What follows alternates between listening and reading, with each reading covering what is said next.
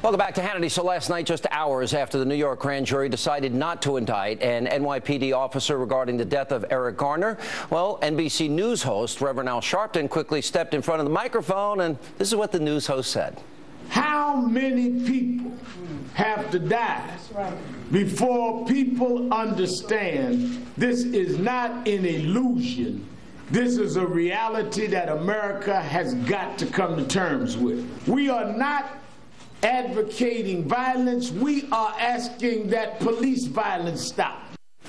Now, meanwhile, Milwaukee County Sheriff Dave Clark thinks that race relations in America have become strained only because of the Obama administration's class warfare illusion. Watch this.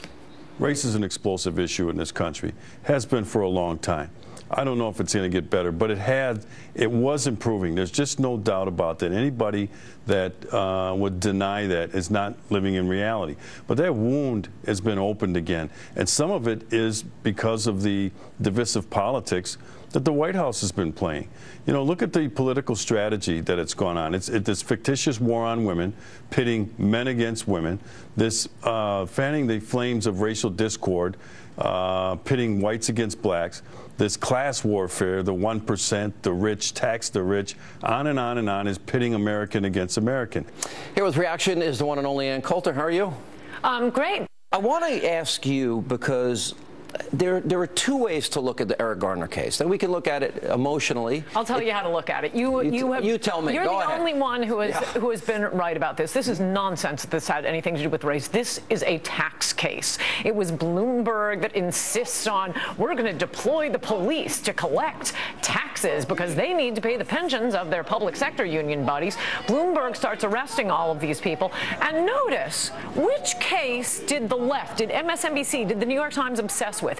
Everyone who has seen that tape of Eric Garner says, oh my gosh, they have 5 cops for untaxed cigarettes? But that's not the case the New York Times is interested in. That's not the case that MSNBC is interested in. No, it's a guy who's in Ferguson who's trying to kill a cop. I mean, the Garner case is almost everything the left falsely said about Mike Brown. He really does seem to be a gentle giant. Oh, we had 31 arrests. Yeah, they're all for selling untaxed cigarettes. Notice that the left wing, you will never see fascism like a liberal trying to collect taxes. I'll give you another example. The Easy Pass records, isn't that something everyone, both on the left and the right, said? Okay, we'd like Easy Pass, but we don't want the cops using that. The ACLU will go to court to prevent Easy Pass records from being used in a rape case, in a murder case, but you know what Easy Pass records are used for all the time?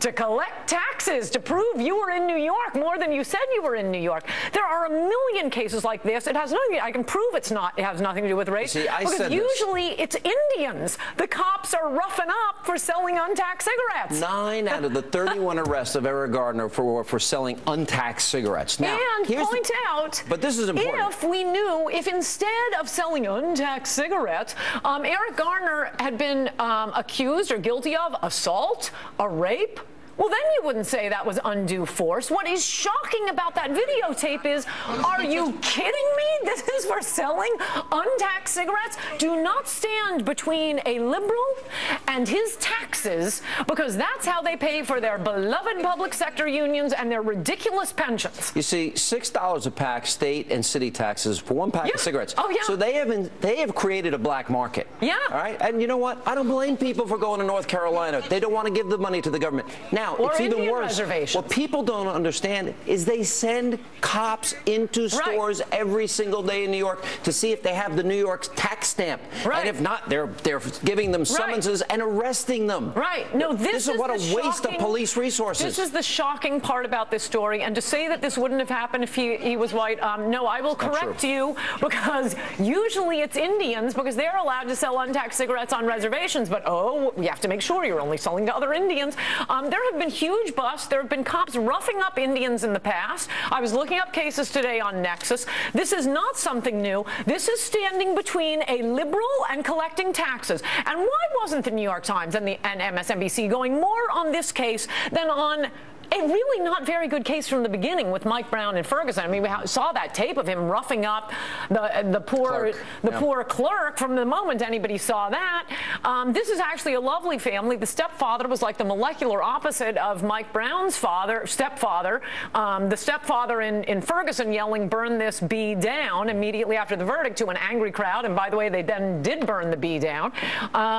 Compared to the stepfather last night, who was absolutely magnificent. What a lovely man. Sad. And he said, "I do not want to see any violence that would not honor my son's or my stepson's memory." But I want to put emphasis on this because people are going to hear you. Why are they fixating on this? Because of taxes. Okay, but this is important because there's both sides of the tax issue here. People need to understand this. $6 a pack. Yeah. All right. If somebody's addicted to cigarettes, they're going to... It's expensive. It's now an expensive habit. Yeah. All right. So why don't they just ban cigarettes? They created the market. Now, on the other side of it, they go after the store owners. They are not letting go that money. So we have cops that should be chasing crack, heroin dealers, gang members, murderers, rapists. No, they're out spending their time because the revenue is so great as it relates to tax revenue from cigarettes for New York State and City. No, that's right. Why don't they just ban taxes? No, they want the tax money. Again, they have to fund the public sector union pensions. And only in a case like this do liberals not mind if the police get a little rough. It would, well, it's not like it was something minor like a rape or a murder. This is someone not paying taxes. No, send in, we'll use neutron bombs to collect taxes. It's unbelievable. I want to play Charles Barkley for you. He defends officers during an interview from yesterday. Watch this. The notion that white cops are out there just killing black people, that's ridiculous. It's just flat out ridiculous. And I challenge any black person to try to make that point. This notion that cops are actually awesome. You know, they're the only thing in the ghetto from between this place being the Wild Wild West. So this notion that cops are out there just killing black men is ridiculous. And I hate that narrative coming out of this entire situation. Right on.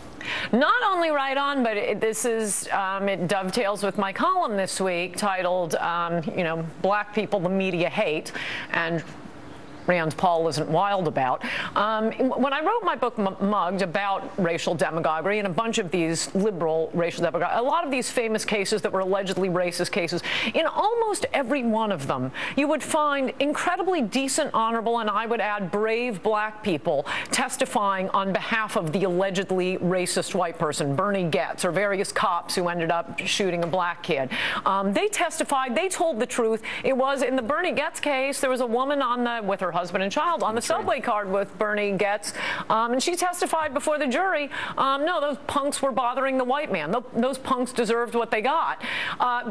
Bernie Goetz's lawyer did not try to exclude blacks from the jury. They like blacks who have jobs and are married, because who are the ones who are set upon by black criminals the most? People who live in black neighborhoods. And these idiotic campaigns by people like Rand Paul, thinking he's speaking for black people by saying, oh, we have to get rid of the drug laws. There are too many blacks and brown in prison. It's because of their skin color. No, who pushed for those drug laws? It was black people themselves. They are the ones whose neighborhoods were being destroyed by crack cocaine. All right, Ann Coulter, good to see you. Thanks for being with us.